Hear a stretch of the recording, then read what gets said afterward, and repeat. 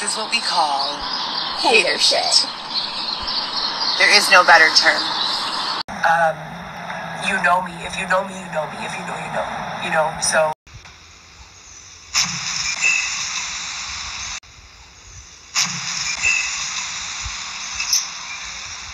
You guys have to understand that while you're ragging on tech and social and kids in their headphones and on their phones. I'm sorry, all I can see is Xavier and his bike. And all this shit. Remember the Fit the 5 rule? Remember how strong influence affects us all, whether we're a child or an adult, but especially as a child? And then we have to be grateful at some point that social and technology offer an outlet for our children and other people to escape some of the highly oppressive situations and environments that they are literally stuck in. So, yeah, that's why Instagram just said, shut it. We keep going back to the principles, the core principles of our parenting skills and belief systems, of people blaming, our phones, and our children are spending too much time with their faces in their phones and they're not living life how they used to. And we have to also understand that the flip side of that is that for the first time ever, our children don't have to be stuck with a sole influence that's negative. So maybe their parents are involved in God knows what. That phone, it connects them, it bridges them. So when our physical environment cannot be changed, we have to change our circle of influence. And the internet and social media, that's the only thing that's giving that opportunity. So we have to be grateful.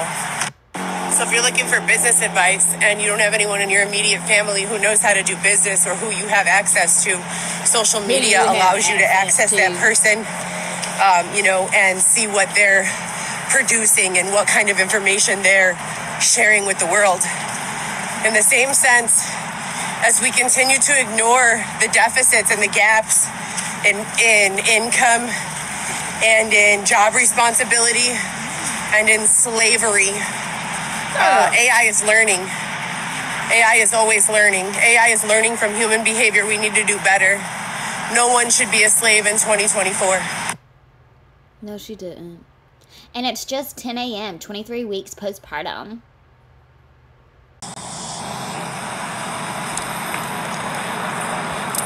We have a homeless man sleeping on the hospital campus, not being offered any assistance. Go offer him assistance then, biatch. It's crazy. Give everyone a place to live. Housing is health care. 6:23 p.m. Vintage Dooney and Burke. Make me an offer on this Dooney and Burke. It's selling for $200 to $300 brand new. I washed this one and it's got some problem areas. 9:24 p.m. What? Look at this vintage Dooney and Burke that I found.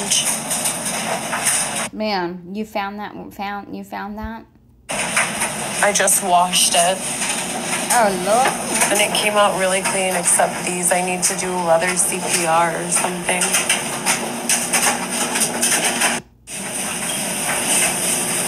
Oh, this is her life. Are you at the laundromat with your hair curls? Look how cute. That's so cute. And you got your new little purse that you're trying to sell.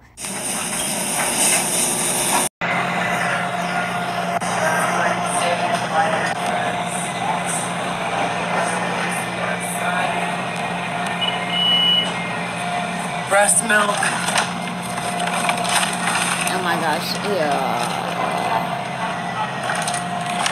How does that bag not look? Look at Xavier. 23 weeks old. He'll be 6 months old on Monday. I can't even believe that time is flying by so quickly. I am absolutely desperate to be with all 4 of my children. You guys already know the situation. So I was listening to some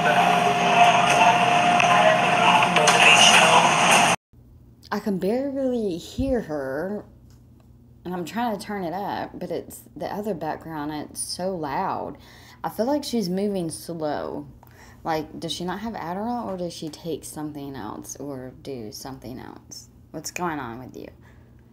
Content this morning that talks about the power of manifesting and making verbal and mental kind of demands that trick yourself into believing that you already have what it is that you want. It's the law of attraction, but it's more practical than that. And I don't know, I don't feel like just good. And excuse me, that's the whole entire thing. Supposedly, like, the key to this is like making yourself feel good in the situation that you're in, while exploring and fantasizing in a way that's real about where you want to be or should be, but making yourself believe that that's where you are and that you already have it. Has anyone actually been successful in that way? Like, it's cold in this train, and usually like all hot.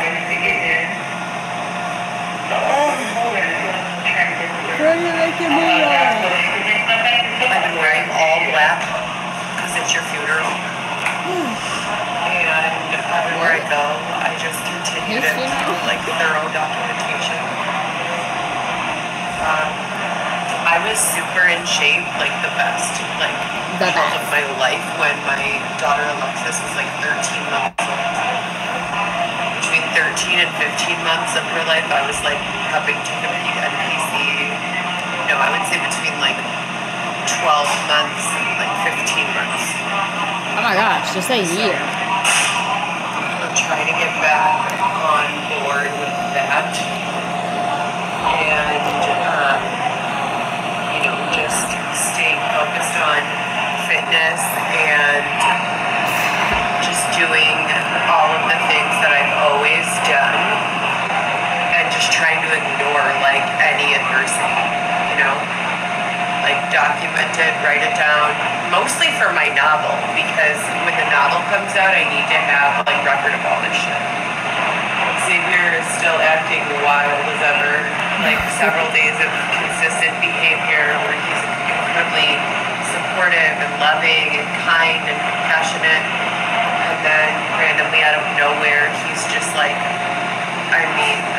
unrecognizable with regards to the way that he acts. He's not been smoking cigarettes, which was a promise to me while I was pregnant with Weston, that he would quit smoking cigarettes. He spent like a whole month not even smoking cigarettes, and then he just started again, and it's been really bad. He's been smoking a whole lot. That sucks. So hopefully he'll get that under control sooner than later. I hate the odor. I'm still pumping breast milk I'm doing it 3 times a day. I'm feeding the baby once a day on Wednesday, Thursday, Friday for like a 2-hour period. Close that door. Go. Close that door. Ooh, someone got in trouble. I wish it was Heather. Like, Heather don't... She's like, just freeze. The kids are good.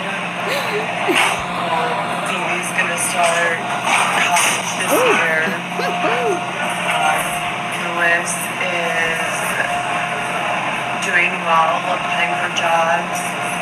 Alexis is doing well. She's still doing dance and stuff like that. So I'm grateful for those things. I can't wait for my mansion. And my beautiful, safe, reliable vehicle, like the one that I had. Like probably an upgrade. And I'm just applying and trying to find the next best steps to get there. And thank thinking I need to start doing more interviewing of other people, and kind of like... For what? Less of the personal blogging. I have nothing really going on with regards to changes. Is she wearing the air diffuser? I think I'm just going to leave that for a while, let that sit. Look at those glasses, bro. Look like goggles. Start doing like her nose is like... and posting those. Big ass ear pods. I'm getting bored with it all, you know? Like there's not that much payout, very minimal payout. And I feel like they've been making me like fight other people's battles. Which is fine, but as I've said this a number of times, if I'm fighting someone else's battle and then that makes me a victim, we're still in the same situation we were in before. You know, we have to... You can't be a sacrifice to save someone. You know, that doesn't work, because if one person is sacrificed, then it ripples out to everyone around them, you know, whether directly or indirectly. So there has to be a way of moving forward and creating positive impact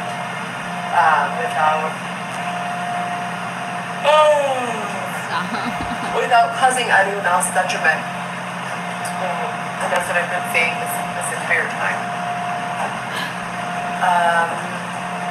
With regards to the stalking and hacking, it's so lame, it's so tired, it's so exhausted. Like, get the fuck over yourselves. It literally is just the dumbest, most boring thing that these people do. We're 5 years in, and they just, it's like it went away for like a whole year, and now all of a sudden, like, the same losers who don't know how to write a storyline are back, you know, copycatting. So sad. Be original, you know what I mean? Like, do something like Coco to Chanel. contribute and impact this storyline in a way that makes my life better, that makes other people's situations better, and in a way that you would appreciate having done for your own life. I say it all the time.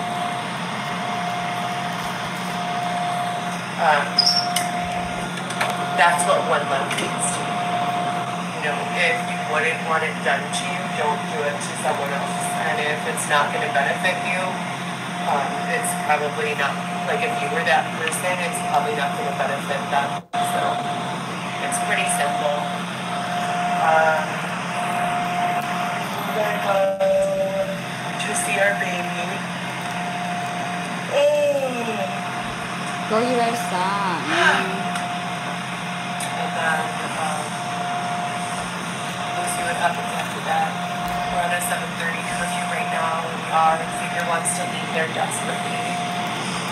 Do you want to tell them about why you want to leave? Oh, yes, please, please, please. You already know why I want to leave. No, I know, but do you want to tell them? He said, you already know why I want to leave. You sound like a little boy. Oh, my goodness gracious. He wants to be on the outside. You know that. He's a wild one. We're on a 7:30 curfew right now. Xavier wants to leave there desperately. Do you want to tell them about why you want to leave? You already know why I want to leave. No, I know, but do you want to tell them? Yeah, because you want... I'm on the line. You want one of those people to harm me. Did he just say she wants one of those people to harm me? And she said, I'm on a live. Like, the way that she always has to say, I'm on a live, it's like, watch what you say. I'm on a live. She, like, looked like, bitch, I'm gonna whoop your ass when we get back to that shelter. I know, but do you want to tell them? Yeah, because you want... I'm on the line. You want one of those people to harm me. Aww. Yeah, what? That's so crazy? Yeah, you're so crazy. See, y'all are both crazy.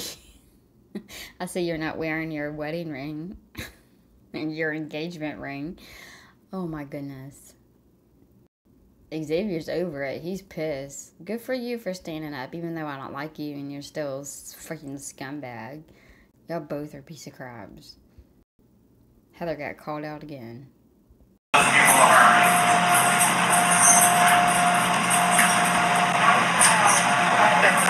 Like 30 characters playing Xavier and like 4 of them really mentally ill, and I feel like guess which one is gonna show up that day. It's so fucking dumb. So he comes up to me randomly and says that we're threatening him and that he wants to leave. I truly don't know the best decision. So I'm trying to be able to make an accurate determination for him as well as myself. Like, is he imagining these things? Is this really going on? He's also engaging in like really grotesque behavior at times. I don't know what he has on him. I really don't. It's so weird. So weird. And pretty much everything else that was consistent, static, is no. It's all fucked up. Like, there's no way to predict it, and it's literally taking it day by day by day by day. Approach, pivoting where and when and to. It's really the ghetto shit for me. Like, they have done this to me my entire life. It's something like a lesson in influence. They put us around people who are a certain way to see what the effect will be, the influence will be, how strong the influence will be. It's so annoying and just dumb. I've said it a million times. There is no purpose. It has not existed for me or my children. And it's just so dumb. So we're arriving now at Forest Park for our visit. And I'll check in with you guys later. I just wanted to update. We are in this place and it is not really the best. This is we're just paying. all passengers must leave the train. Get the I'm fuck going to out. just take us off the phone to get back to my original intended purpose with my social media, and kind of shift. Because that's what you have to do, I'm sorry. I'm so sorry. Is she getting off? Why is she taking so long to get up and leave? Ma'am, grab your phone and get off the bus. That's so rude and so annoying. Fears and the hatred and the circumstances that are unrelated that cause difficulty with accomplishing your goals are always going to come. And I'm learning that, like, I can't, even when I see these haters circumstances and like I can predict them, I'm not in control of them. So when I'm like on my path, whenever there's some sort of intrusion or obstruction, I have to just simply, keep my one foot where it is and just another foot so that when that blockage, that obstruction clears itself, I can get back to it. So that's what we're working on today. We're still in this system of we're in this neighborhood, Lincoln Park. It's one of the nicest and most expensive neighborhoods in the city of Chicago.